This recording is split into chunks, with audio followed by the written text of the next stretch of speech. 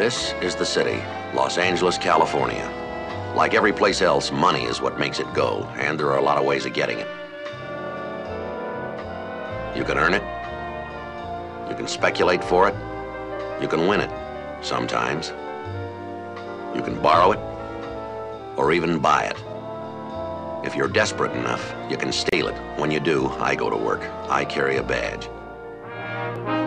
It was Monday, March 18th. It was cloudy in Los Angeles. We were working the day watch out of robbery division. The boss is Captain Howe. My partner's Bill Gannon.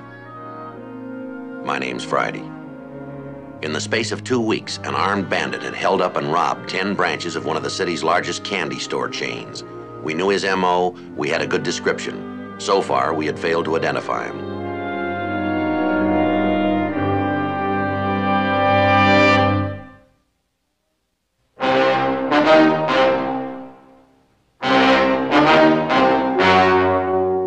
The story you are about to see is true. The names have been changed to protect the innocent.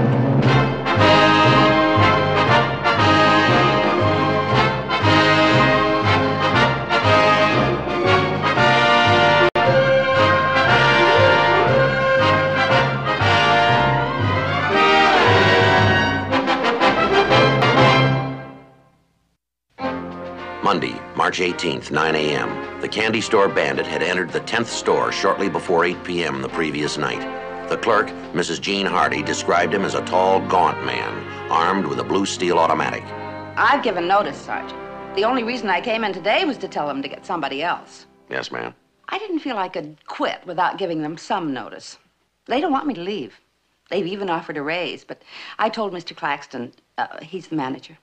I said, Mr. Claxton, there isn't enough money in this world for me to go through that again. Getting shot at, I mean. We're pretty sure he's the same man who held up the other Rachel stores, but this is the first time he's used the gun. You want to tell us what happened? Well, I was about here when he came in checking the trays.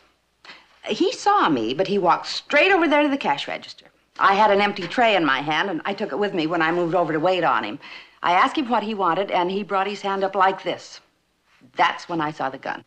Yes, ma'am. Would you go on, please? Now, I remember thinking very calmly, very clearly, this is a holdup. It's happening to me. We understand. Well, then he said to give him all the money. As I opened the register with my left hand, I made a half turn to the right to set the tray down. Now, that must have been what did it. What's that?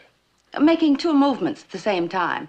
It must have startled him. I can't think of any other reason why he should shoot at me, can you? No, ma'am. Well, he's not getting a second chance. I've given notice. There's not enough money in this world. Well, it's not likely he'll ever come back to this particular store again, Mrs. Hardy. Oh, you haven't arrested him, have you? No, not yet. Well, then I don't know how you can say he won't come back. Well, we can't guarantee it, ma'am, but we know he's never repeated on a store so far. Is that right? Never? Oh, well, maybe that does make a difference. Here, have one of these. Go ahead. Or do you prefer light chocolate? No, thanks. None for me. All the same to me. Thanks. You know, there's something wrong with that hold-up man. How's that, ma'am? I was talking about him with Mr. Claxton this morning, and he said the head office had made the same comment. What's that? 10 candy stores, counting this one. Yes. Stolen all that money and never helped himself to one piece of candy.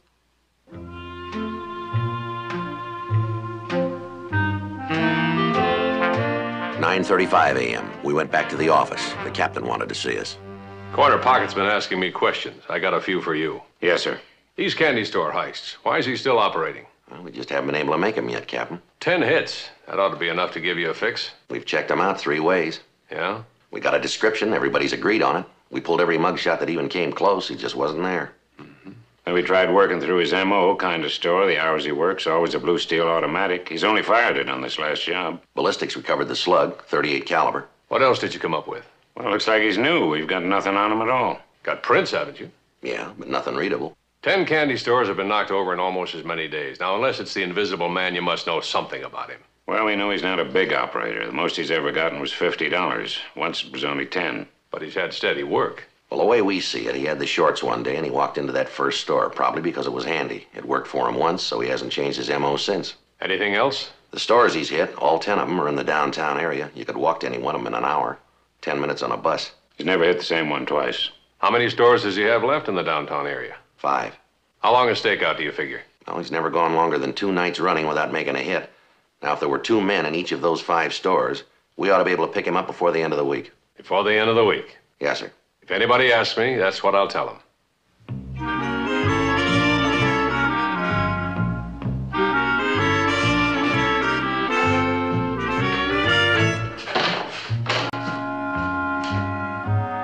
Arrangements were made to draw 10 men from Metro Division. They were told they would be on extra duty from 6:30 p.m. until 9, 10, or 11, depending on the closing hour of the candy store they were assigned to. 4:30 p.m., the officers reported to the robbery squad room for briefing. All right, gentlemen, if I could have your attention, please. Here's a description of the suspect. Male Caucasian, between 6 and 6 feet 3 inches tall, weight about 150 pounds, thin and gaunt. And nearly all the witnesses have used those words to describe him. Thin and gaunt. Is he geared up? A couple of the women clerks said they smelled alcohol in his breath. How about the kind of clothes he's wearing, Joe? Few times a heavy dark sweater. Most of the time he wears a cheap gray suit that looks to be a size too big for him. Now, his M.O. is always the same. He's never hit anything but Rachel candy stores. Never before 7 p.m. Usually near closing. And only if there are no customers in the stores. The suspect carries a blue steel .38 automatic.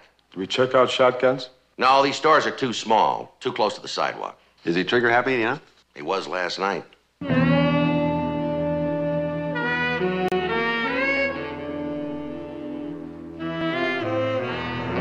A team was assigned to each of the 5 downtown candy stores that had not yet been robbed. They would take up their positions at 6:30 p.m. Bill and I would be in Unit 1K80 on rolling stakeout. 5:48 p.m. Have to take off in about 20 minutes. Ought to have a sandwich. Be a while before we can eat. What are you going to have? Oh, just coffee. You ought to have something solid, Joe. Well, coffee will get it. It's your stomach. Where do you want to go, upstairs? It's all taken care of. What do you mean? Food ought to be here any minute. Well, then why did you ask me what I was going to have? I just want to see if I guessed right. Who's bringing it, one of the boys? Not with those legs.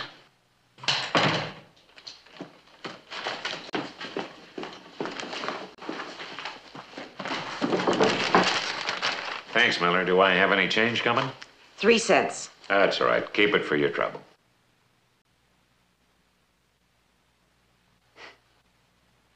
Thanks a million, Bill. How are you, Joe? Fine, Dorothy. Nice of you to pick that up for us. Oh, it's no trouble. I'm on the night watch tonight, too. You've got a rumble going, huh? Yeah, 5-way stakeout. We got to leave in a few minutes. Well, you better get to that then, hadn't you? I'm just having coffee. Oh, it's in there. Bill, didn't you tell me to pick up 2 of those mile-high sandwiches? That's right. Well, why didn't you tell me Joe didn't want one? No use to waste it. Oh, I didn't know that when I called you. Joe was out of the office. You know I never eat those things, pickles, onions, and all that stuff. I forgot. All units in the vicinity. A 211 in progress at 633 West Olive. 1812, handle the call. Code 3. That's a Rachel candy store.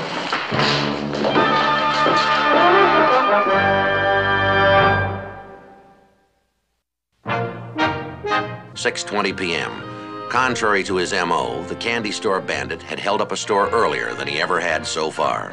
The robbery had occurred a good 25 minutes before any of the teams on stakeout had taken up their positions in the Rachel candy stores. Coleman, in the alley, Sergeant.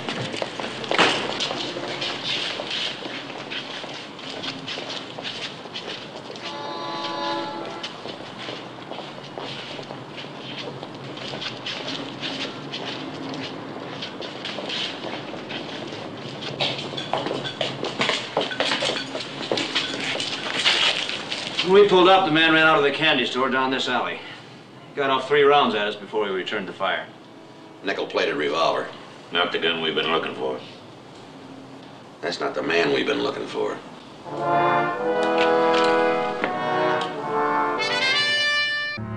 Tuesday, March 19th, 10 a.m. We met with Captain Howe. That dead man in the alley last night. Still think he's the wrong man? We know he is, Skipper. We've identified him. Name's Max Schiffler. Just in from Kansas City. He hadn't been in town an hour before he tried that robbery. It's just a coincidence he picked one of those candy stores. It made all the papers. Good chance the guy you're looking for will get hinky. Could blow the stakeouts. And I think we ought to stay at it a few more nights anyway. Your man has to know you're waiting for him. Yes, sir. Then what's the point? What else have we got?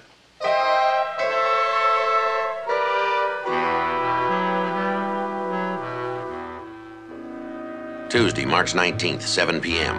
The stakeouts continued. Bill and I cruised the area, ready to respond immediately to a call from any of the 5 candy stores.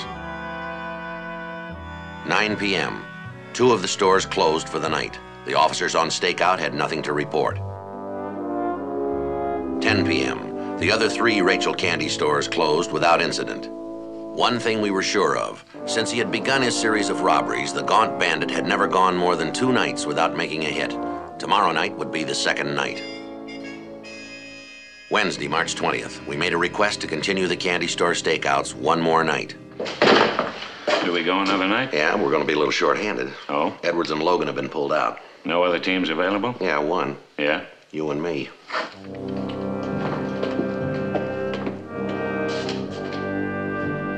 "8 p.m., Bill and I staked out the Rachel Candy Store on Wilshire Boulevard.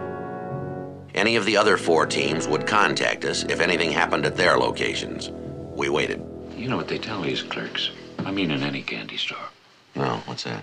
First day on the job, help yourself. Everything's free. Eat all you want. You know what happens. No, what's that? You get so sick of candy, you never want any more. Is that so? You bet. How long we been here? Hour and 10 minutes. Boy, just the smell of it kind of fills you up, don't it?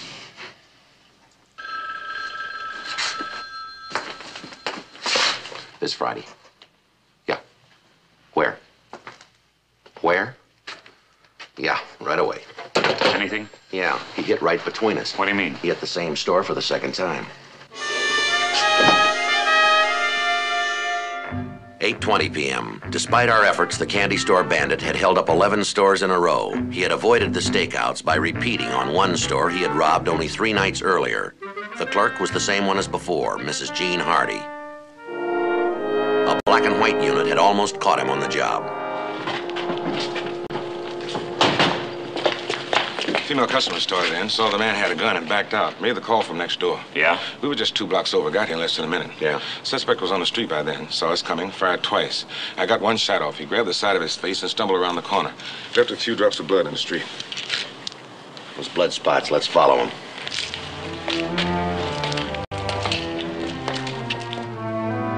The spots point east toward Skid Row. 8:45 p.m. The trail of spots ended at a cheap hotel on Lower East 5th Street.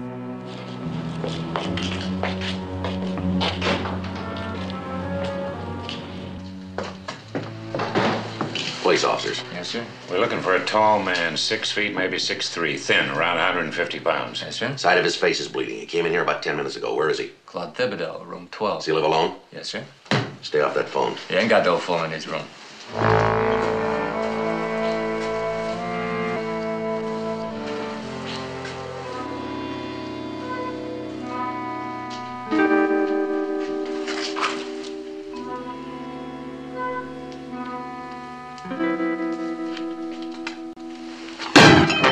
Police officers, get your hands up on that wall. Move! All right, turn around. Get your hands behind your head. I don't see why you're so tough about it. I'm not making no trouble for nobody. Now, that's the first time you've been right in 2 weeks.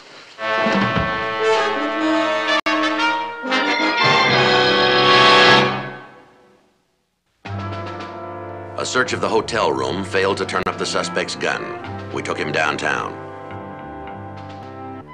9:15 p.m. Claude Thibodeau was advised of his constitutional rights. He did not want an attorney. We made arrangements for a show-up. The candy store clerk, Mrs. Hardy, was asked to make the identification. 9:45 p.m. Mrs. Hardy was picked up in a black and white unit and brought downtown for the show-up. We made out a 12.21 form in the event she made an identification. No, Sergeant, I stayed on that job entirely on your people's say-so. You gave me your assurance that man would never come back again. Well, we're sorry, ma'am. According to the way he'd been operating, he'd never held up the same store twice. Well, you found out different, didn't you? Yes, ma'am. This is almost as bad as the holdup. How do you mean? Well, being in a police station is just like being in a hospital as far as I'm concerned. Makes me terribly nervous.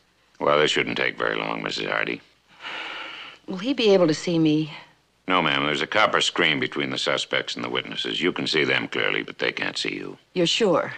Yes, ma'am. Who's that man sitting down there? That's Sergeant Alvietti of our division. What do I have to do? A number of different men, all similar in appearance to the man who held you up, will walk out on that platform. Where will he be?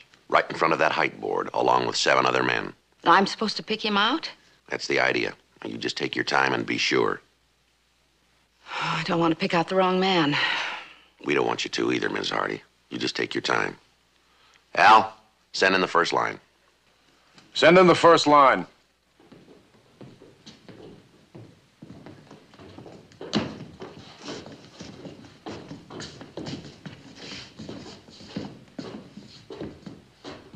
Now, Mrs. Hardy, we're going to adjust the lights to approximate the brightness of Rachel's candy store.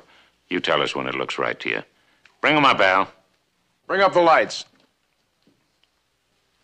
There, that seems about right. Hold it there, Al. Hold it. All right. Take a quarter turn to your left. Your left, number 4, your left. Another quarter turn to the left. Quarter turn to the left. Number 4, your left.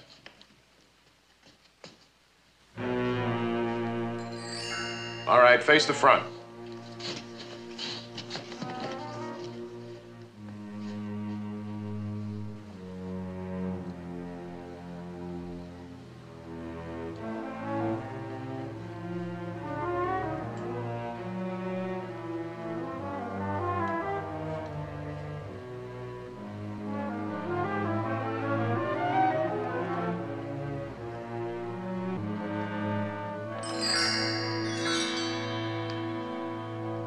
Do you see the man who held you up, Ms. Hardy?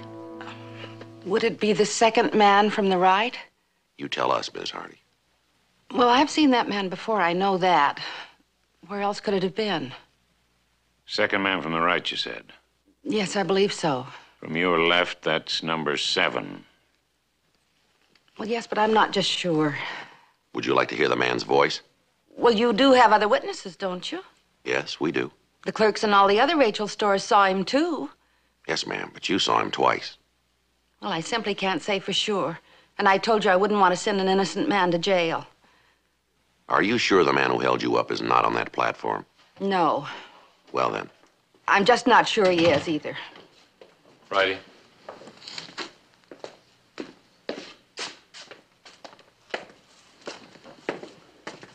You do any good here?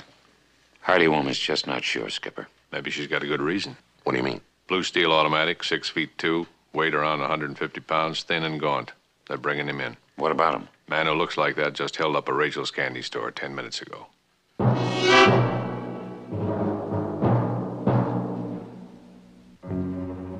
10:45 p.m. The latest suspect's name was George Watson. He fitted the description of the candy store bandit in every respect. We advised him of his rights, and he agreed to talk to us without a lawyer. Watson's answers were confused and contradictory. 11:15, we decided to bring the 2 suspects together.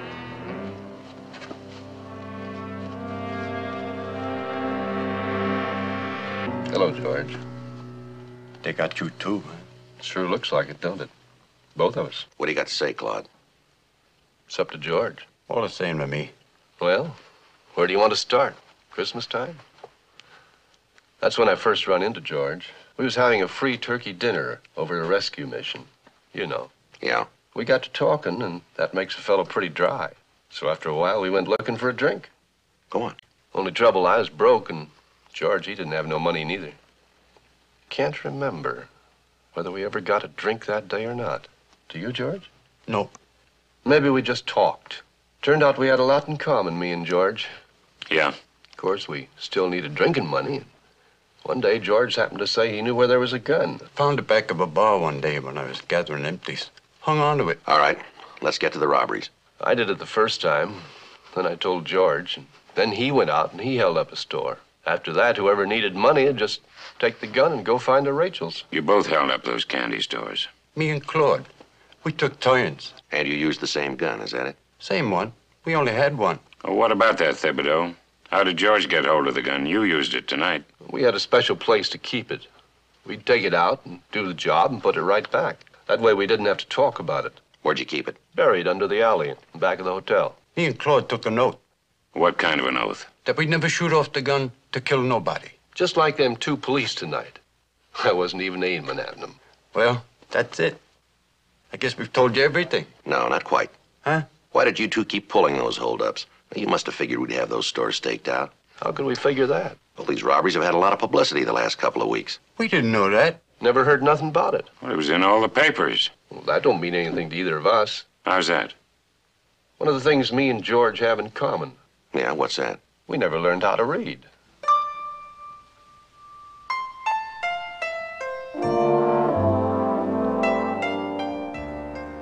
"11:31 p.m. Bill and I took the suspects downstairs to the Central Jail felony section to be booked for 211 PC, robbery. While Bill waited to sign the booking slips, I started in on the paperwork.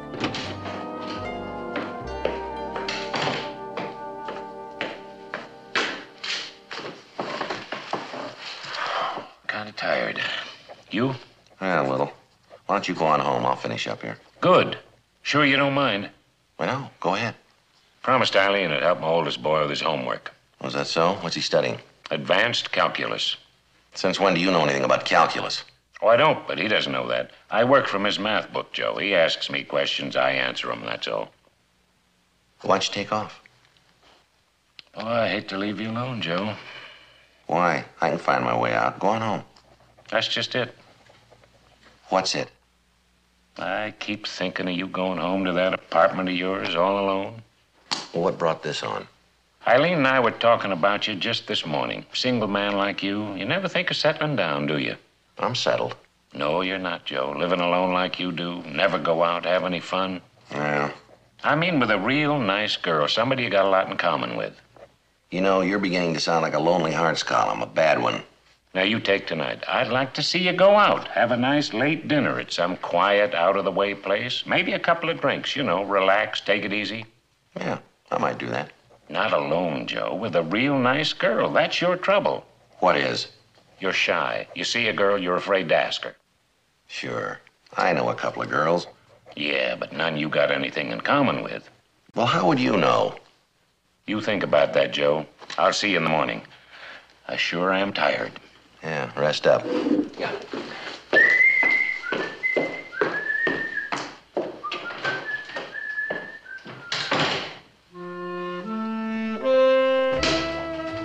Joe?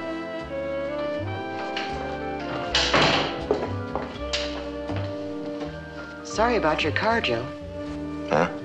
Well, Bill called about 15 minutes ago. He said he had to catch the tail end of a lodge meeting. Wanted to know if I'd run you home. It's right on my way. Yeah? What's the matter with your car? Didn't Bill tell you? No, just said you were having trouble with it. That's it. What? I'm having trouble with it.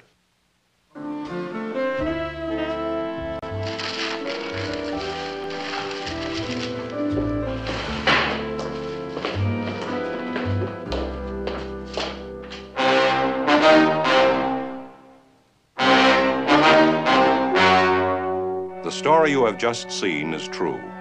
The names were changed to protect the innocent. On July 10th and 15th, trials were held in Department 182, Superior Court of the State of California, in and for the County of Los Angeles. In a moment, the results of those trials. Both suspects were found guilty on 11 counts of robbery in the first degree. Robbery in the first degree is punishable by imprisonment for not less than 5 years.